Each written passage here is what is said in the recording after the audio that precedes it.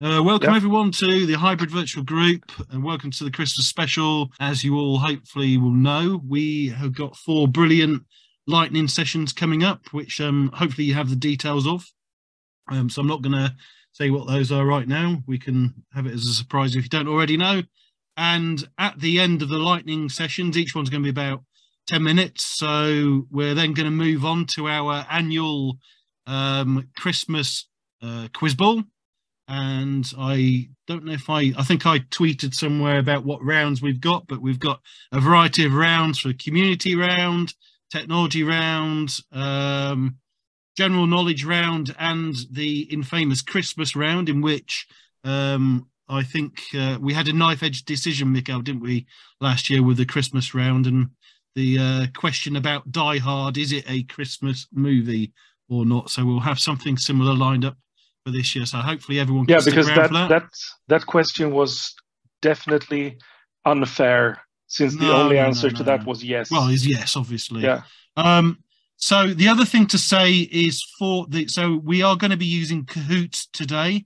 I will post instructions in the chat for that. I think Mikkel will also post in the URL to where all our recordings will go. I will actually try and get this Christmas recording in slightly faster time than we normally do for our videos. I think that's it, Mikkel, isn't it? That's all we need to know. yeah. So. Summer Christmas special would make no sense. I posted so if you're bored during Christmas holidays, you can go to our hybrid virtual group in YouTube, message in chat. And yeah, I'm not going to do introduction because you're 4 of you and you've been here already, and we already know who you are and that you're wonderful and amazing guys and girls. So let's just give it up for the first person. Good evening, everyone. So, my lightning talk is regarding paginated reports. So it's one of the topics that I enjoy and I like. I'm one of those weird people that likes paginated reports. For those of you that don't know me, here's a very quick introduction slide. I'm Laura GB. In other places, I'm Laura Graham Brown, but in most places, I'm known as Laura GB, and I have a YouTube channel and a blog called Hatful of Data. And I'm a data platform MVP. So, paginated reports have been around for a while, but they've always been a premium feature. So, one of the nice announcements that came out just recently is you no longer need that hype. You no longer need that premium capacity or that premium per user. So, here I am in a standard workspace. There's no little diamond there or anything like that. And I've got one of my favorite reports, a different topic that I do, but it's got much articulated data in it, but it's got weather data. The Met Office fantastically give out data of rainfall and things like that across the country. And this is the data that I use because it's available and it's public. So here's the data. We're going to create a paginated report of it really quickly and really easily because I realize I've only probably got 5 minutes left. So let's get back to the workspace. I've got the data set here. I'm going to click into here. And in here, that you can go for create a paginated report. Or what I'm going to today is I'm going to go for create a formatted table, and it gives you a table. It's only got one visual, the table. You can't add anything else in there for the moment. But I'm going to go for really simple. Let's go with years. Let's go. So there's a whole bunch of years in there, and let's bring in our average rainfall and our average sunshine. Okay, so yes, there's some rounding issues. Those measures aren't best written in the world.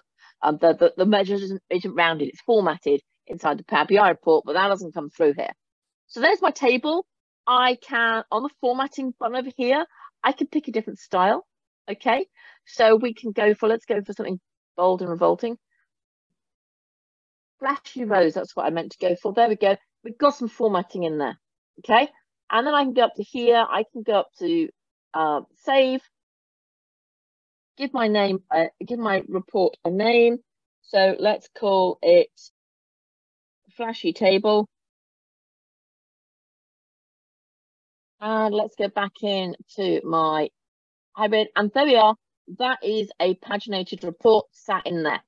Okay, and we can open it up and we can do the normal things we want to be able to do with a paginated report, such as print it, export it in all the different formats that you'd want to be able to export it. Okay, if you want to edit that report, okay, and we can go to flash your table here, and we can go on the three dots, and I can edit in Power BI Report Builder. Now, if you've never used Power BI Report Builder, you can install it from the Microsoft Store. I recommend that's the way you go. Of course, it's going to open in the wrong window. So let's just move that. Let's just convince that to move across. And I never used SSRS reports. So this kind of vaguely reminds me of access reports. In there, we've got a data source. And in there, we've got a data set. Now, it's brought through the right things. And if I go and have a look at that data set and do and data set properties, you'll see there is a whole bunch of DAX written in there, which is the DAX behind the table that we created. Okay, you'd see that there's other ways of getting that out of a report if you need another method. So paginated reports, the reason people do them is it's the pixel perfect. You can lay these reports out, so I can pick up that table. I can move it over here on the right hand side. I can move. I scroll down. There's a position. There's a location. There's a size. So the location you can pick, etc. I've got a whole set of videos. So the whole set of videos I did 12 days of paginated reports. There's also I've done a page. If you're looking for paginated report resources, I'm just going to go and find it on my Hatful of Data blog. If I come onto my blog and I do a search in here of paginated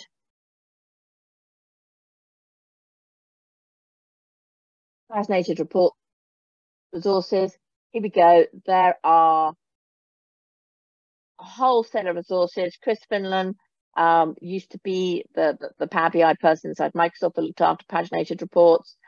There's a number of names there I'm sure you recognize of people who've done some excellent content on there. Cool. Okay, I must say great that was amazing. If we continue like this, what a lineup. So who wants to? I believe it's Tomaž is being the next victim. Yes. Cool. Let me just share my screen. And there we go. Okay, so welcome everybody. I'll start my 10-minute timer right now.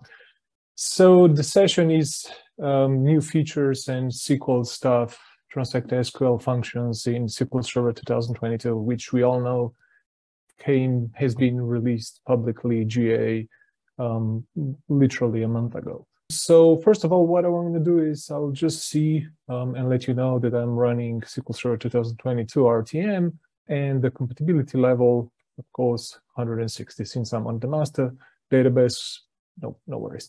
So the functions that we will look today extremely fast, so don't get too excited about going into details, are new functionalities and functions about JSON objects. So JSON object array is JSON and path, date trunk and date bucket, window function, essentially window order function, greatest and least, a bunch of bit functions. There is a new updated ordinal parameter for string split, generate series, and a couple of first last values, ignore nulls and respect nulls. Especially those two are very good if you are dealing with time series data. Okay, so first of all, JSON. So we can create nowadays array, which is just array without key pair values. So this will essentially look just, like a JSON without keys, just the values.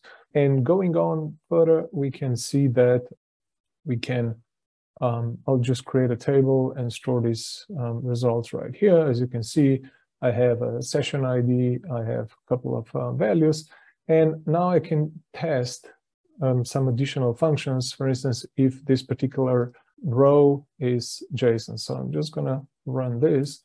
And as you can see, the first one is JSON. The second, which is a just simple text, is not a JSON. The third one was also not an object, so it's not an object, it's essentially array and a JSON. I'll just do a quick cleanup and we'll carry on. So the object is essentially the one where you construct JSON from text from 0 to essentially to a JSON object. So how you're going to do that is by simply stating the keys and then getting the values out of the query. So the query, it can be essentially anything. So in this case, I will do is just store the values in the table. And you can see that now that I have my key and value, key and value. So I go from this side on. And what I will do, the last one is see if test essentially if this particular JSON exists, so that the path for the JSON exists. So simply just run this. And as you can see, the first one, there is a path. In the second one, which is essentially just a command. I go back, you see that the command is just some random text. It says there is no path in this JSON. Okay, so there is another new functionality, which is a date trunc. Returns the truncated data in the same date format, which was the original one. What it also does, it also gives you the starting point of a particular date format. So essentially, if I go and say date time formats 2, and this is just a simple date stamp, it will always give me the first value, so the truncate date time or date time 2 value for a given parameter, which can be year, quarter, month, etc., etc. So as you can see, the results are all the same, not all the same, but reflecting the quarter, reflecting the month, the week, and so on. But what it is important is that it will always give you the same format. The difference between date bucket and date trunc is that date bucket will only give you date time, date type in return. So date trunc always gives you the original date format, data format, whereas the date bucket will just give you the date time. Okay, so the next one is the window functions. So in this case, I'll just use AdventureWorks, and I just have to see if my compatibility level is set to 160. So beforehand, what we had was, we usually had, if you want to run some partition, some sums of a partitioned sales order or stuff like that, you would essentially just go something like this, and you will get some statistics. Now with the Windows class, you can define a window, name it, so and say what will be partitioned on, and use this in all of these over clauses, and simply just say that. So this will this window function essentially sort of shortens and speeds up the results for you. But it can go a little bit further, so you can always, create the second one, the third one, and so on, as you can see here. So I'm using, for instance, win1, saying average over this one, and then also doing the sum over this one. So it can go in different ways. So this is the window function. Then we have two great and least functions that essentially return the maximum or the minimum value, which can be a comma separated value. And then you will say, okay, what about min and max? Yes, it's sort of very similar, just to give you an idea, to get the shortest, so sorry, the biggest and the smallest one. But there is a trick with this one, because you can essentially just put it in the where clause. So what I'm going to do now is I'm just going to go and create a table, and now if I run this command, I get the results back. And this function, essentially, if I would be replacing it with max, we all know it wouldn't work. So this is, again, something which is completely new in Transact.SQL in SQL Server 2022. And then is another one is not, or is distinct from, which just compares the quality of two expressions and guarantees whether it's a true or false. And even if one or both those expressions are null, also takes into the consideration. So again, a simple example, I'll just create a table and say give me everything where ID is not distinct from null. Or I can switch back and say, give me everything where ID is distinct from, sorry, not from null, and this one is from null, sorry. And I can rerun that, and you can see that, in this case, ID would be full, and I can say some additional value like ID different from 18 is not distinct from 18. And as you can see, it gives you the distinct values for that as well. Then is the famous string split. We all know this was introduced in 2017, but the thing was that order was never guaranteed.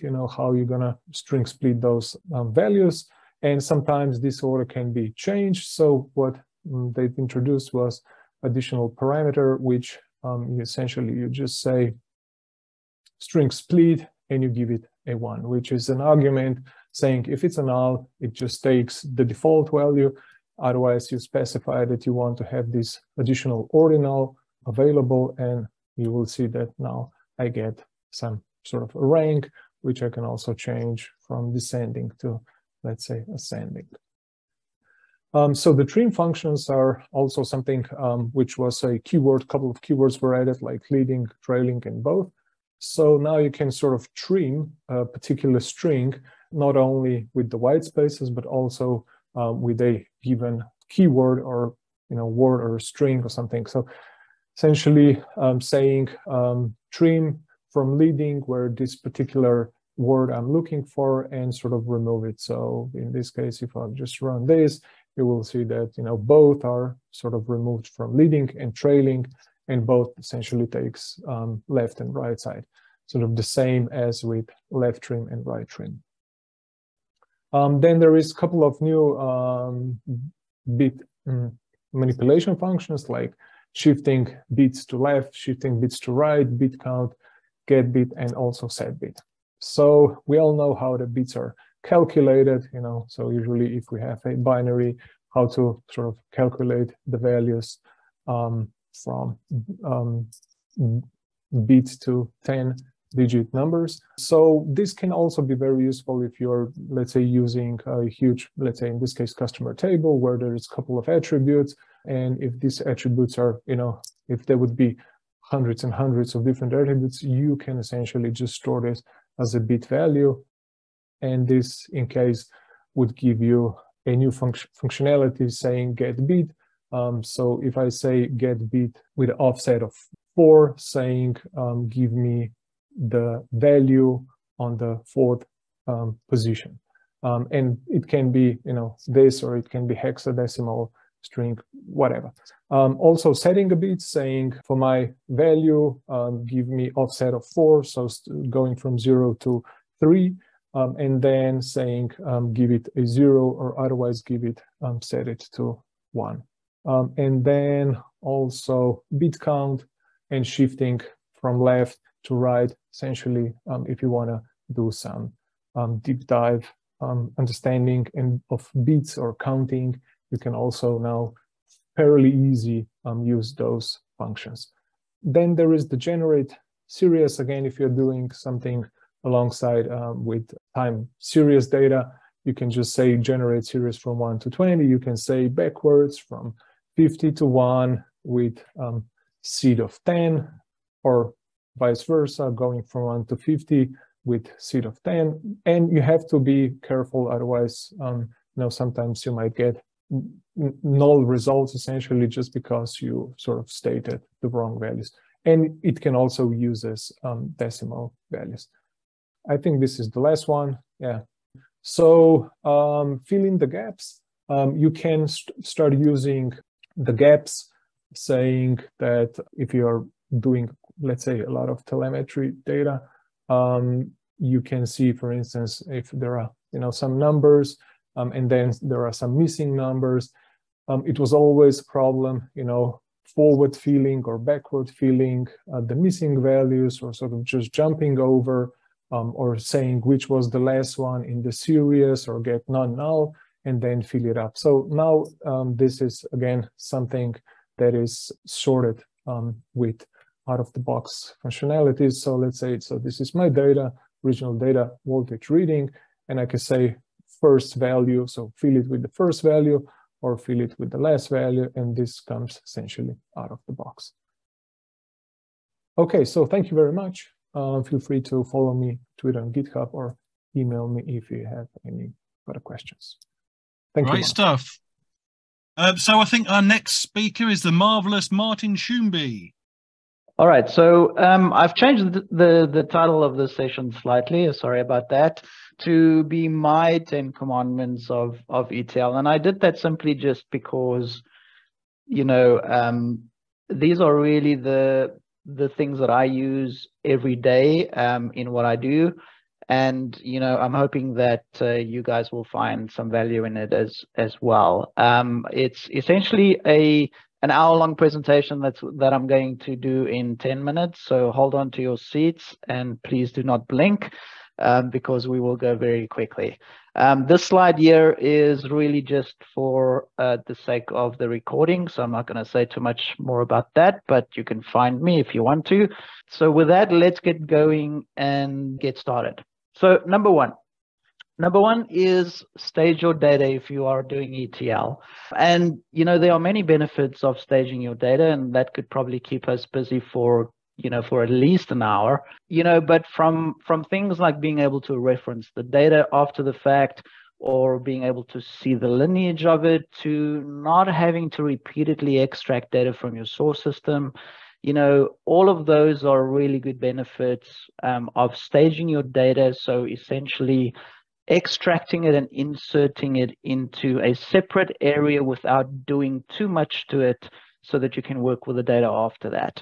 Now, if you want to be one of the cool kids, you can probably call this a data stage or a data lake, if you would. The concept is really still the same in the sense that you are persisting the data somewhere where you can actually work with it. Number two, be a pickpocket. And so that refers to being in and out as quickly as possible. In most cases, when you deal with a source system, you are going to deal with a system that is busy. There's lots of other constraints and requirements for resources. And so what you want to do as a general rule is you want to be in and out as quickly as you can. And, you know, if you do that successfully, for the most part, you'll not upset too many people. Number three, configure your systems. I cannot tell you how many times I get it with customers where, you know, SQL Server is installed with all the defaults in place, for instance, or, you know, there's an SSIS package where nobody's taken the time to configure the batch size. Every single ETL tool out there have all of these buttons that you can tweak and all of these things that you can configure to really get the best out of those systems. It is your job to find out what those things are and to do those things to get the best out of the systems that you're dealing with. And if you don't, you can always go and hire somebody to help you out with that. But configuration of your systems, both source and destination and ETL tool, is a very underrated concept and things that many people just overlook these days. Number four, heaps. If you're not familiar with a heap, it's essentially a table without any indexes on it. And in my experience, at least, and you'll see there's a little asterisk there, in my experience, at least, heaps are still beneficial for the most part when you are staging your data. It's usually quicker for you to create indexes after the fact than it is for you to have the indexes in place when you're actually inserting the data. And the more data you insert, the more you will see that have an effect. And so in my opinion, it is still worth using heaps. I use them all the time. There are some edge cases, of course, for sure. But for the most part, I use heaps. And in the cases where there is an exception or I need an index, I will just do that after the insert. Number five, automate everything. I like to create my ETL processes and most of what I do in such a way that I can automate it and just run it again. And so keep that in mind when you are developing an ETL system or ETL processes. Make it easy for people to run it again.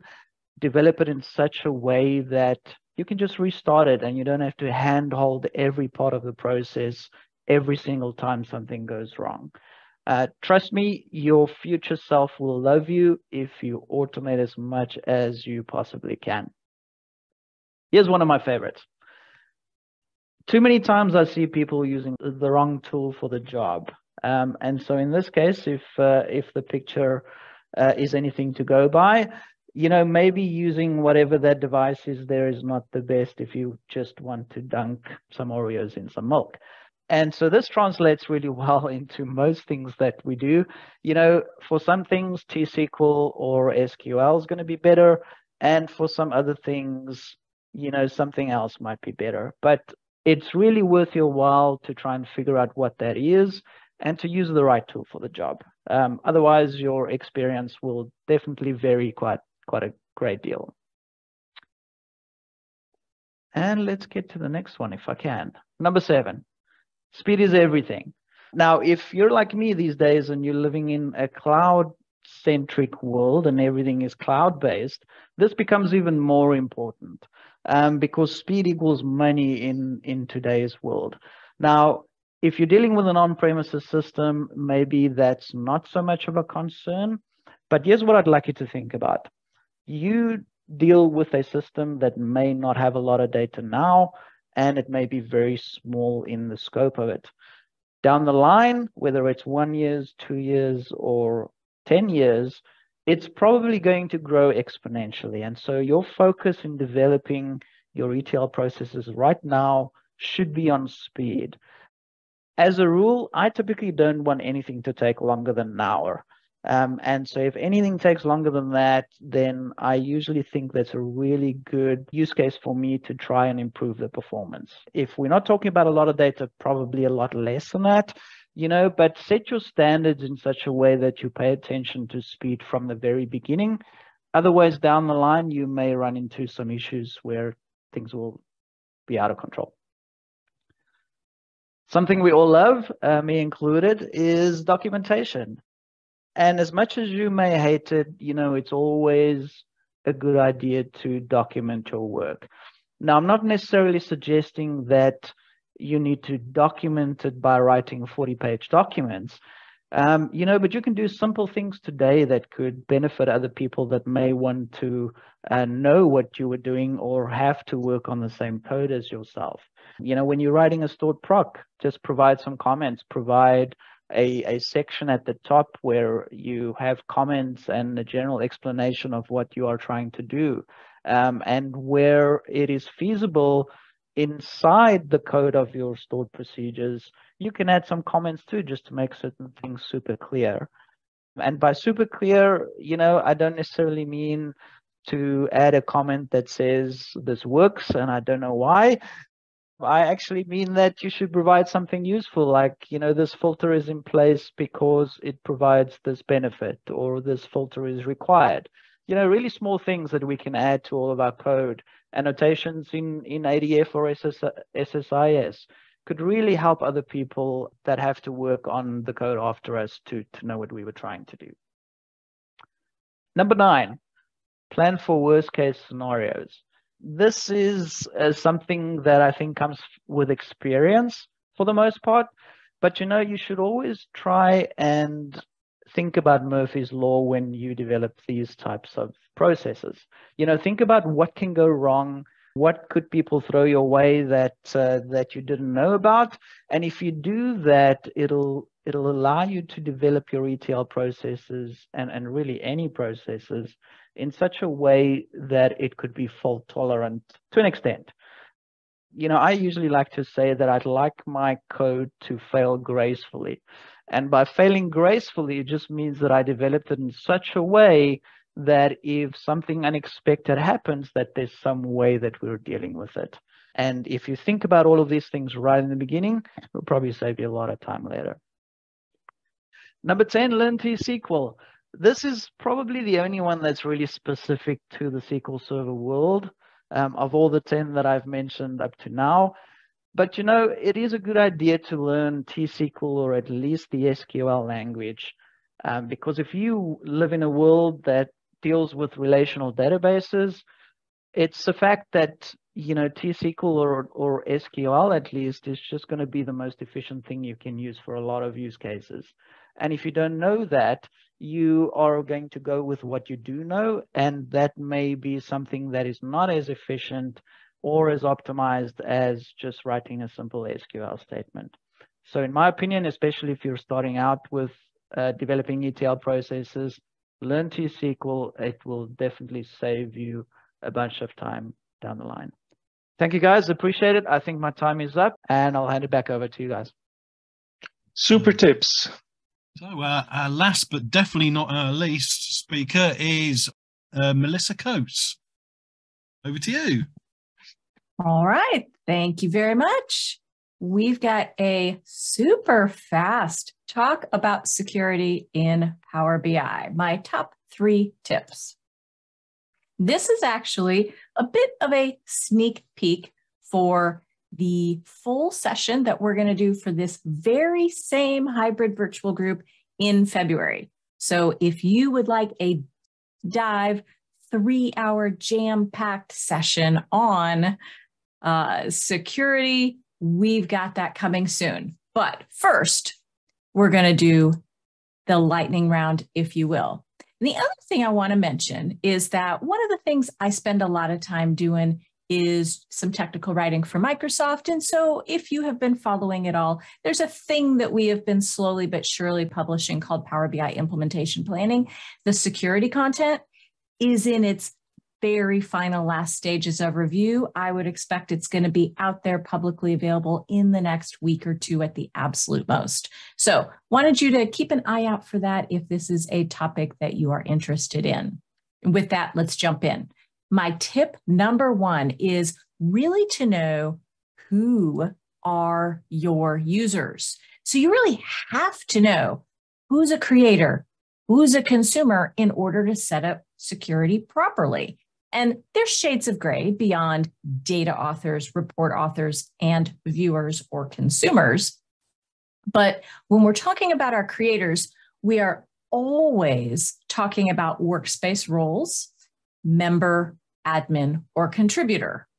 Those are the people that have permission to write content, edit it, publish it, that sort of thing. It gets a little bit more complicated when we're talking about consumers, and complicated really just because we have more options. And these are all things, of course, that we'll be able to explore in our February deep dive session. But we've got apps, there's a workspace viewer, and there is per item permissions. So really at this point, the big tip here is follow the principle of least privilege. Think about who they are and what they need. And at this point, your different groups of users and who they are and what they need, that really strongly influences how you design and organize your workspaces. All right, tip number 2, set permissions for a collection of items whenever you can. And if you are thinking about folders and files in a file system, as I say this, that's exactly the point. But let's talk about it in Power BI speak, shall we? When we're talking about a collection of items, we have 2 ways we could attack this: workspace roles or app permissions. Workspace roles, that means everything in the workspace, every report, every data set, etc., is subject to the workspace role that follows it. So if you're a member of the workspace, you can edit anything in the workspace, that sort of thing. If you have been granted permission to view an app, you get to view all of the reports in the app. That's what I mean by a collection of items. And then we've got per item permissions. We've got visuals. We've got the data layer. And essentially, all of these items, the way I think about it, when you start setting items individually, I like to think of it as we're essentially overriding the workspace security. So for instance, You can't view reports in the workspace, but you get the per item sharing, read permission on one individual report. That would be a way to override workspace roles. And that's really a good thing in certain circumstances. It just gets to be vastly overused by people that are not necessarily experienced enough to know all of the options and when to use which one.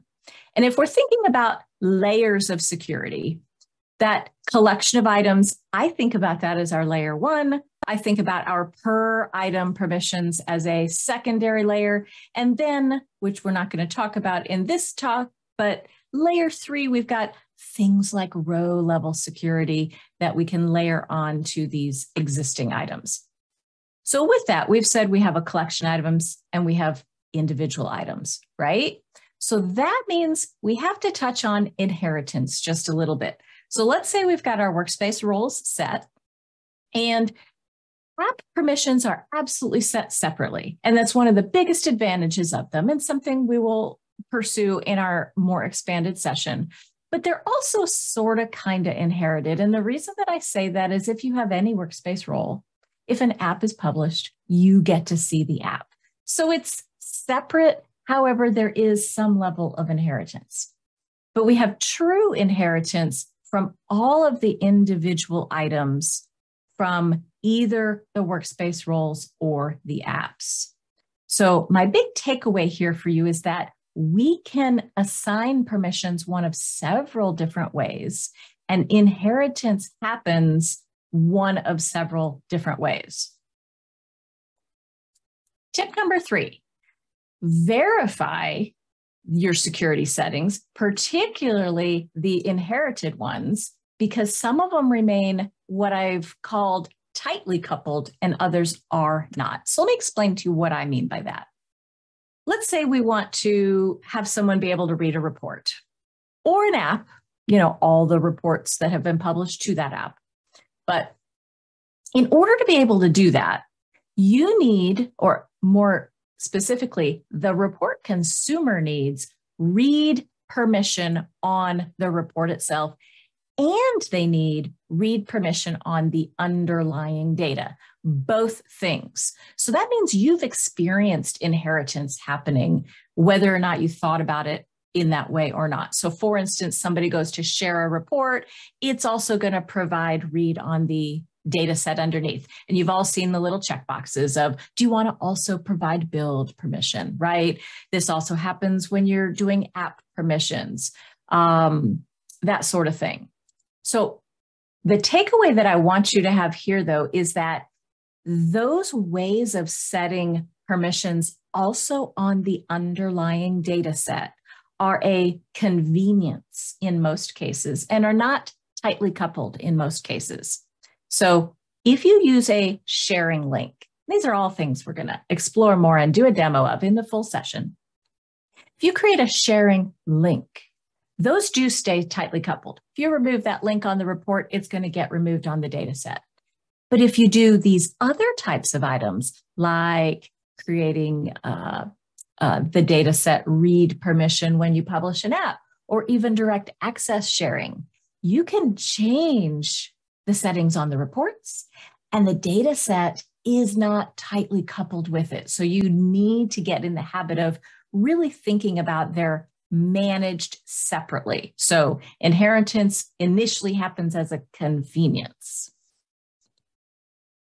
And bonus tip number 4, using groups whenever you can versus individual users. Now, this is a self-service BI platform, and many cases, we have self-service users in various business units, our really savvy analysts that are responsible for managing the content and setting the security to the content. And there's lots of things in Power BI that actually make it so that it leans more towards setting permissions for one person or one individual user more so than a group.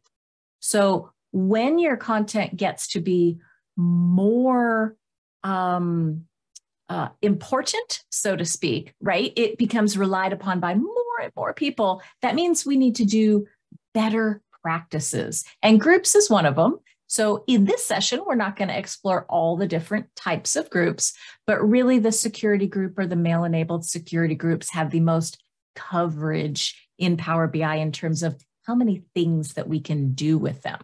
So really what we want to do for those content creators and our consumers is think about when can we use a group as opposed to one individual user, and we will save lots and lots of time and effort and efficiency because we can make the change in one and only one place.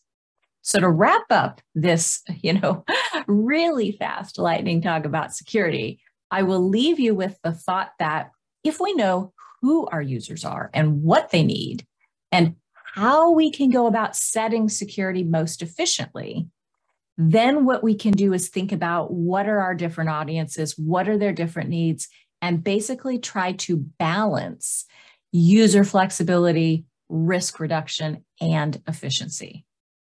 All right, that's it for me and my whirlwind top 3 tips and a bonus tip that I had to sneak in there.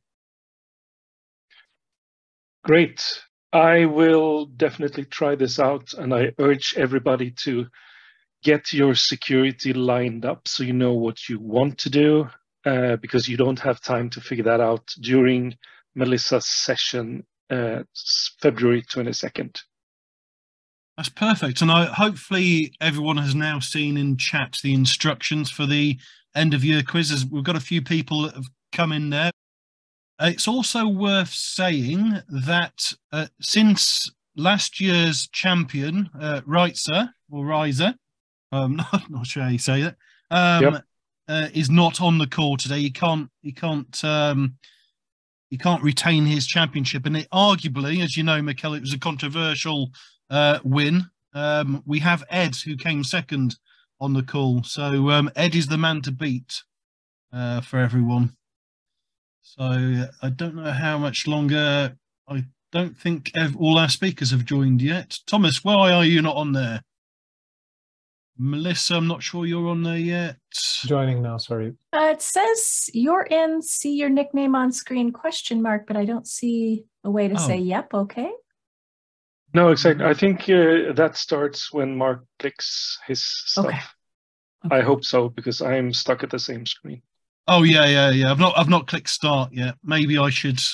Shall I click start? In fact, I'll tell you what. Let me share my screen so everyone can see where we're.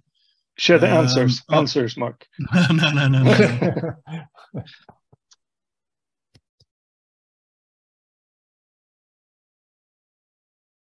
3, 2.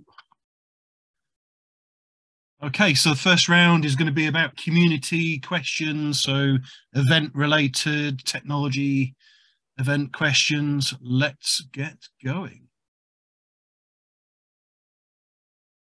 Which city did SQL Bits visit in 2010 for SQL Bits 7? So we've got Brighton, York, London, or Cardiff.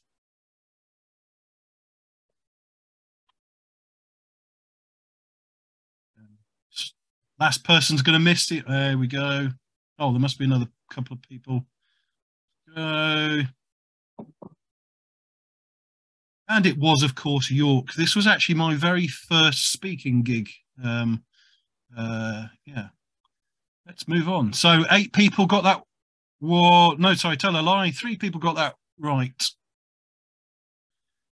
And Haida, Haida, you're in front. So Ed was 4th there, the champ. Which city did not host the short-lived SQL rally events? Was it Dallas? Was it Barcelona? Was it Orlando? Or was it Copenhagen? My claim to fame is I think I'm the only person from Europe to speak at both of the US ones, if there's a clue there. And yeah, it was, of course, Barcelona. I'm at 12th place. Oh dear. Sharing place with Ed with 0 points still. We've got 3. Well, we've got 3 of our speakers that are in the leaderboard, which is good. Bum luck. I'm picking the same answer every time, by the way. So this is a good one. In his famous developers speech, how many times did Steve Ballmer shout, developers? Was it 4? Was it 7? Was it 20? Or was it 14? And this is basically what I counted on YouTube. I may have got the count wrong. A very sweaty Steve Ballmer. And I counted 14. So 6 people. Who got that one right? Wow. Ida is going for the win. Melissa's coming up. So prior to the demise of the original PASS organization, what was the size of membership of this group? You told me this once, but I ignored you. Yeah, so it was approximately 6,000 or 60 or 600 or 60,000. I should learn not to ignore when you talk, Mark. So a clue for the last person to answer. One of them's a ridiculous answer. Only one. So incredibly, it was 6,000. I suspect that we had 5,999 inactive members, though. Right, swiftly moving on. Melissa is top. Ida, come on. Total luck. And the rest of our speakers are off the leaderboard. That's not good. So Nobody could believe you had 6,000 people in your group. No, well, some of those would have been our legacy people from the old Oracle group that we derived from. Did you use distinct count or just count? It was just count. Yeah, maybe that's where we were going wrong. Which technical event does this logo belong to? So it's called the Data Monster, Live 360, GopherCon, DockerCon, or SQL Conference.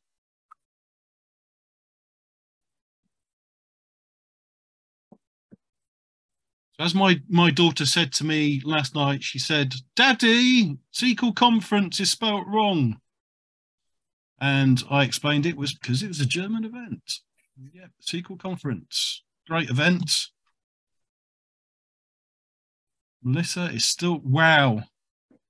Melissa is making a massive That's the only lead one there. that wasn't a complete guess. So I gotta tell you, it's the only one that was more of an educated, I guess, more than a random. You can choose my lottery numbers, Melissa, for All right. weekend. Okay, so Swedham, we're catching up. Yes. What animal is the official mascot of this group? Is it the koala? Is it the platypus? Is it an elephant? Or is it the liger? The picture is not of the animal. Not any animal. No. Yeah, that's a clue. The picture is neither of these. I thought I got a cheat code here. If you get this one wrong, Mikkel, I won't be very happy with you. And yes, platypus.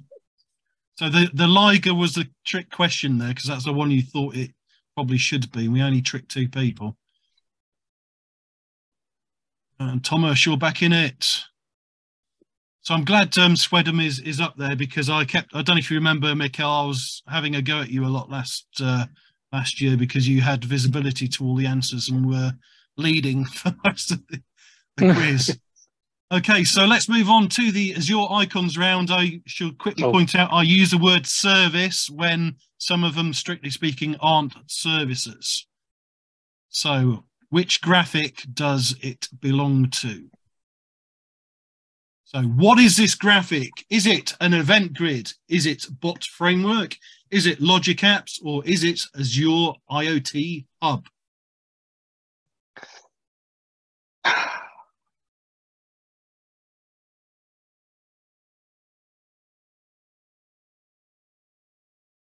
And it is, of course, the bot framework. I say of course, but I would have probably got that wrong. Bot framework.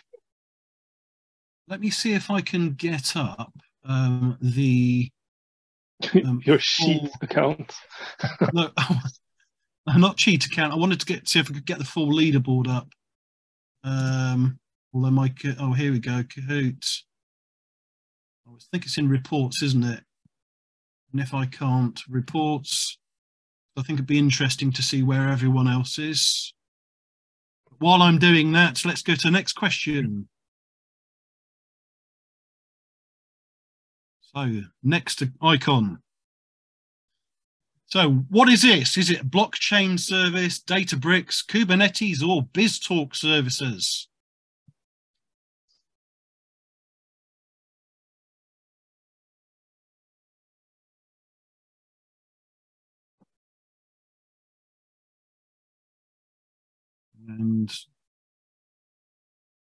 And yes, blockchain. But that was blockchain, Mark. It's a blockchain. It's not So I don't know what there a you go. blockchain That's is. that's version 2. That is blockchain. I think hasn't the chain split a few too many times to get that? I don't know. Right. So okay. that's why we got the wrong answer. Right. Let's see if we can take a quick look at how do I do this? Anyone? Maybe I should have practiced this a bit more. Click on players. That's my Here we guess. go. So, Martin, you're doing terribly there. That's I'm not sure completely anyone's expected. going to be able to beat Melissa at all. You're doing really well compared to me. Yeah. Right, moving on.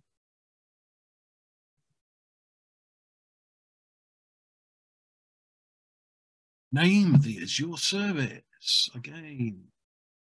What is this? Data Cube, Auto Manage, Rubik's Cube service, or Container Registry? One of those is a silly answer. Hopefully you can guess. Are you going to do this part next year? Because I'm considering doing a bot with image recognition and click functionality. Yeah, we could do that. Oh. I'd be interested to see you do that, Mikhail. I have Auto Manage. minions. I have minions for that. That's true, you do. Who has heard of Auto Manage? So nobody. I'm not sure what it's auto managing. I'm sure Melissa knows. Do you know, Melissa? No earthly idea. All right. Name the Azure service. Is it Jumbo SQL? Is it Postgres SQL, Cassandra, or MySQL? Interestingly, my daughter didn't understand the jumbo connotation, so I had to do a Google for that to explain it. And I understand now this is an age thing.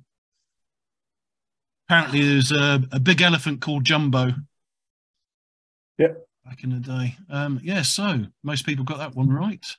Who sighed there? You didn't get that wrong, did you, Melissa? I did. I was like, which one? It's one of those Did you do two. Jumbo? I did MySQL, and then I questioned it as soon as I clicked it. I'm like, so yeah, I'm about to lose my lead to Anthony. Hey, name the Azure service. There's only a few more of these, I think. Is this availability set? Is it an Azure stack? Is it Azure artifacts, or is it Azure boards?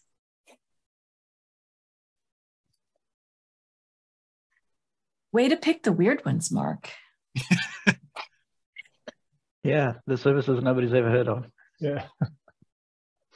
And yes, it's Azure artifacts. It's the icon within Azure DevOps that you'll see that. Yeah, it's actually the part of DevOps that not many people tend to use, but you store software within that for deployments. Apparently. Okay, so oh, wow, Anthony, you are now top potential champion material. Okay. Drag. What? Sorry, yeah. So is this the icon formerly known as Prince, Azure Bastion, Code Spaces, or machine learning?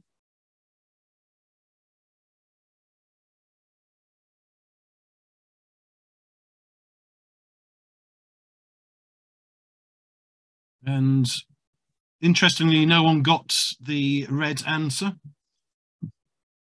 It was the wrong color for that. Anthony is doing pretty darn well. Nick is on the rise, I see. Anthony Melissa, I is think on you've had your fire. day.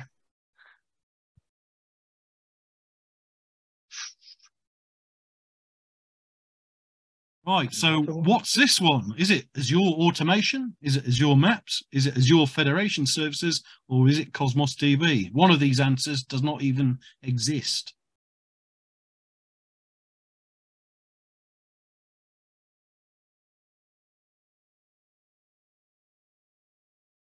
And it is, of course, Azure Maps.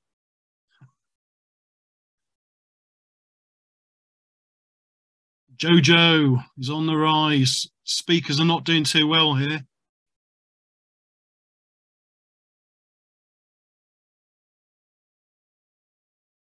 So what's this one? I think this is the last icon. So is this digital twins? Is it IoT Edge? Is it migrate? Or is it Azure policy? While you're clicking away there, let me just get the leaderboard here.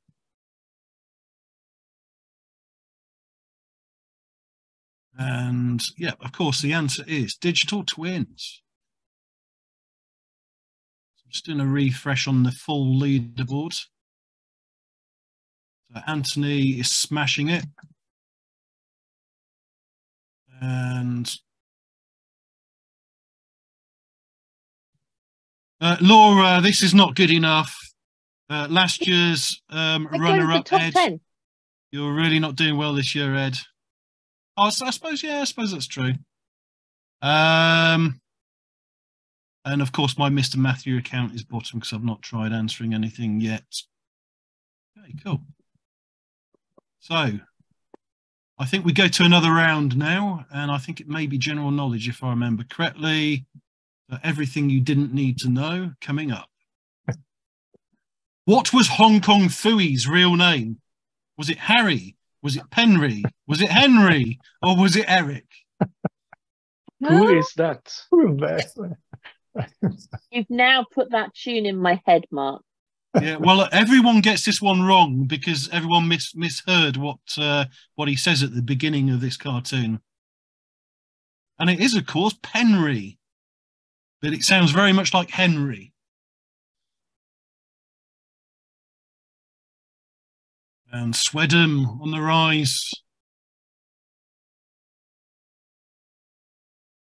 What name did Dustin name his pet demagogue in Stranger Things Season 2? Was it Thor? Did he never name it? Was it D'Artagnan or was it Spike?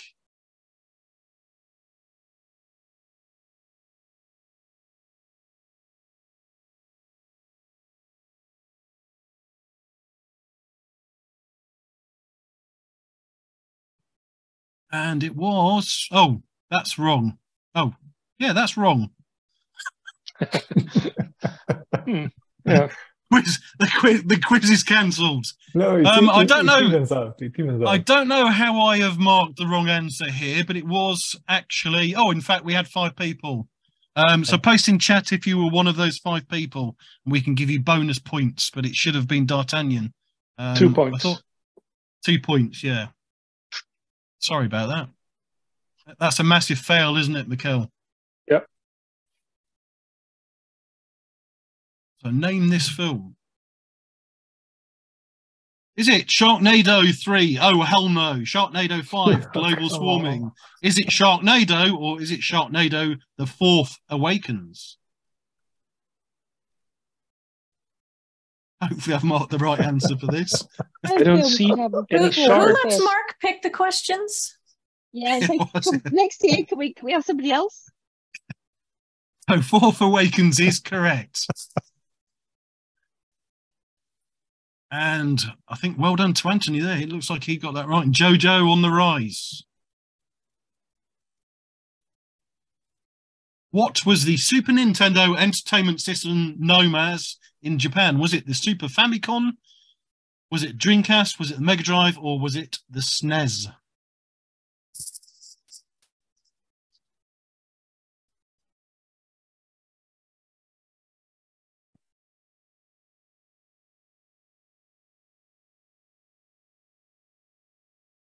And it was obviously the Super Famicom. Oh, obviously. Oh, obviously. Well, obvious for some of us. I will let you know that code has run out of run out of nice things to say to me. Right. Okay. So Anthony is absolutely smashing it this year. What was the first music video aired on MTV? Was it Money for Nothing by Dire Straits? Video Killed the Radio Star by the Buggles? Pour Some Sugar on Me by Def Leppard? Or You Better Run by Pat Benatar? Oh, man. Somebody else does next year's quiz, okay? Sorry. That feels like the kind of thing I should know. You absolutely should. But So it's a now surprising answer. Yeah. No cookie It is for a you. surprising answer.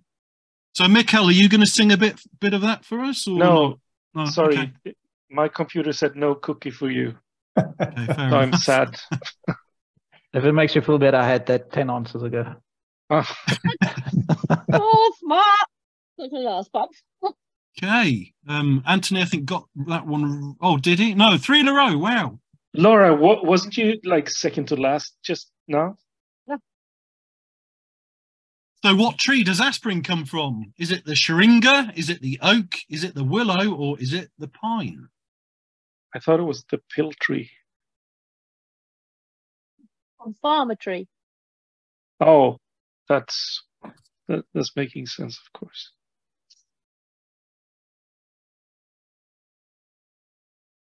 And it's the willow. This was a question my daughter gave me, so you have to blame her if you don't like it. That question was really good. Oh, right, okay. Yeah. I'll let her know. Laura, wow. What? Oh, Can't do as your icon, Melissa, so I could do- Laura, I the could do random speakers, and knowledge. Swedham. I'll never live this down if Swedham wins this one. But Anthony, you're keeping top spot for now. You got Nick as well. He's staying in there. So we move on to technology. Given that I don't know much about tech, this is not going to be good. What is the code name for SQL Server 2022? Is it Seattle, Nairobi, Dallas, or Helsinki? And the clue is in the picture. So there's a bit of a cheat for Melissa.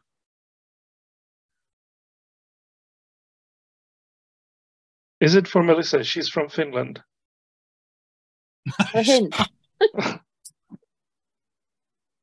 Right, yeah, so it is Dallas. Wow. I only knew that after looking it up. Okay. Which of these is not a valid licensing type in Power BI? Premium by capacity, premium by user, Power BI Pro, or premium by workspace? You should have had get paid for using it.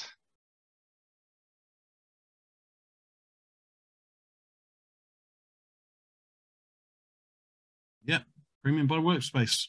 Although you never know, that might be coming sometime. Who knows?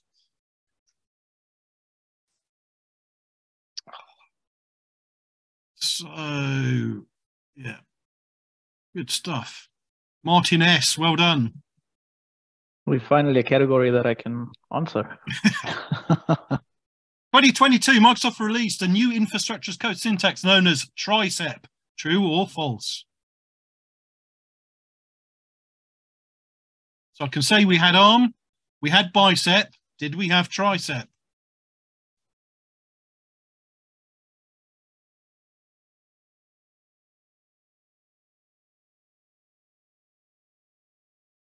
And of course we didn't. Although, who knows? Maybe it's on the horizon.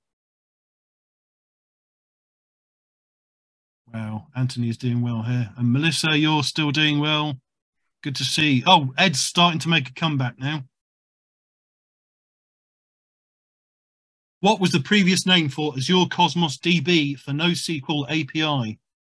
Was it Graph API? Was it SQL API? Was it NoSQL API? Or was it MySQL API? And here's a clue. It's the answer you almost expect it not to be. My cat's scratching away, so if you can hear that, apologies. Yeah, so interestingly, it was actually SQL API, just to confuse everybody.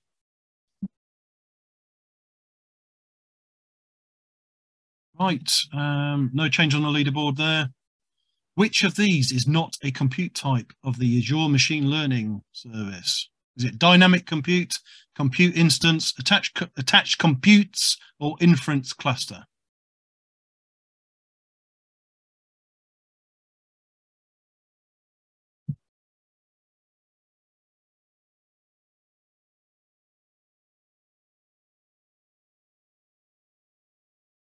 And of course, dynamic compute is not one. Let's see what we got. And I'll just have a quick check on the whole leaderboard.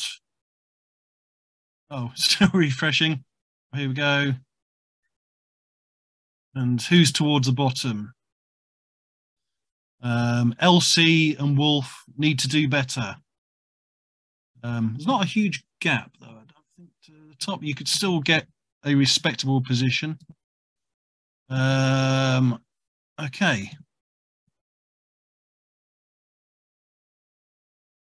What was the original name for Azure? So we actually had an answer that told you this in the last year's quiz. Was it Blue Cat? Was it Redstone? Was it Aurora? Or would it have been Red Dog?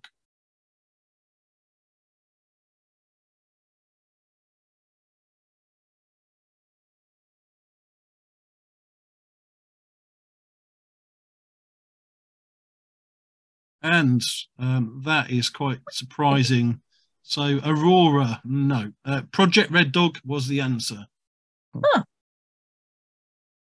You should have got that one right, Laura. You obviously weren't listening last year, were you? Get that one right. Oh, you did? Yes. Oh, okay. My apologies. Ed is on the climb. I have to confess, but I did get it right. Oh, good stuff. Well done. In 1996, what did Sybase rename their database server to avoid confusion with Microsoft's SQL Server products on the Windows platform? Was it Sybase Adaptive SQL, Adaptive Server Enterprise, DBase, or was it MySQL?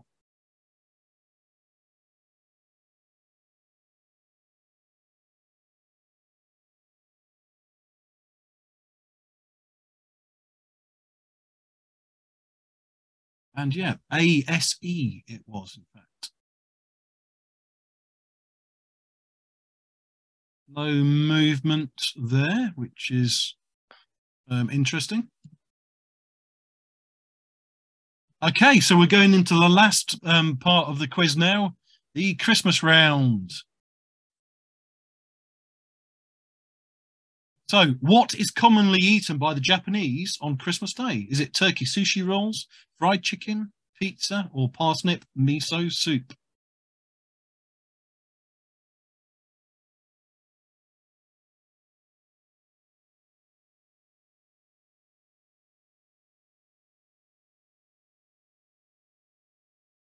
And it is, surprisingly, KFC or fried chicken. If you don't believe me, Google it.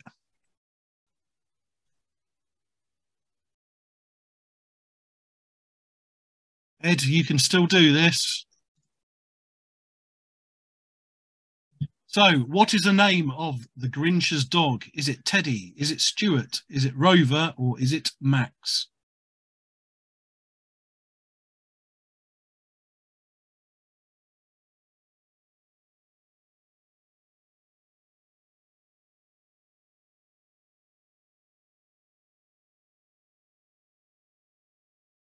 And it's Max. 8 people got that one right.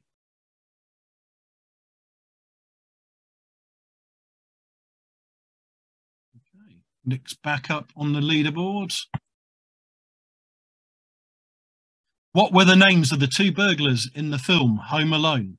Was it Harry and Marv, Hugh and Merle, Henry and Merv, or Henry and Marv?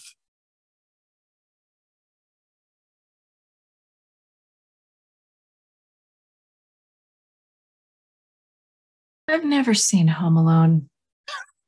Yes. One day, perhaps. Harry and Marv.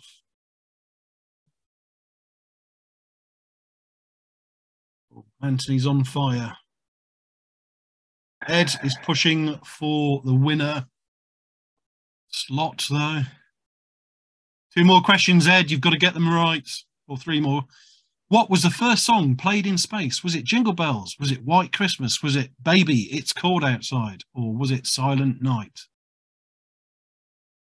This is the first song ever to have been played in space. I would guess Major Tom. That'd be cool. So thankfully I did tick the right answer here. It was, in fact, Jingle Bells, for some strange reason. This might be why we've never seen aliens. And it looks like Melissa's definitely going to bag a top 5 slot. Sweden, who are starting to fall. Ed, this is going to be make or break for you now. What year could you have first received a Rubik's Cube for Christmas? Could it have been 1984, 1982, 1980, or 1987?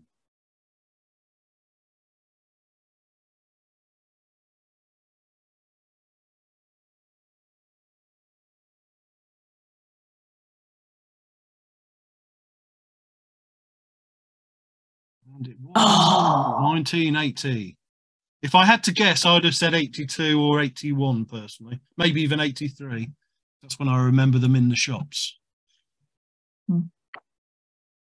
Wow, Anthony, I think you may have this sewn up. Final question, right? Oh yeah, final question. You got 10 seconds for this. Is Gremlins a Christmas movie? Yes or no? True or false?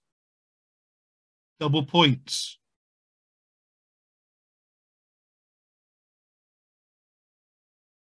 And of course it is. Does Ed agree with this one? Let me see. Ed, tell me, do you agree with this one? Yes, I'll take that. At least it, seems more Christmassy than Die Hard. How about that? Good stuff. Yeah, okay, I'll give you that. So unfortunately though, Ed, you did not make the winner slot, but well done to Melissa, who made 3rd place, and yourself, Ed, who again, always the runner-up. And of course it is Anthony who wins and becomes the hybrid virtual group Quiz Ball champion in 2022. No.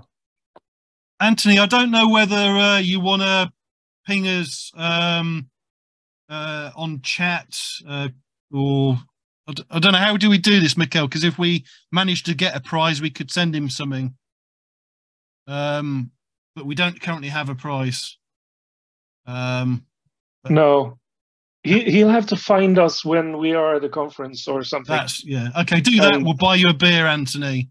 Yes. Although we're going to get about 500 people now, Mikkel, saying their name's Anthony and they want a beer. Yeah. Okay, cool. Well, that wraps up our end of year Christmas quiz. Thank you to all the speakers for their brilliant lightning talks, and thank you for everyone else for joining us.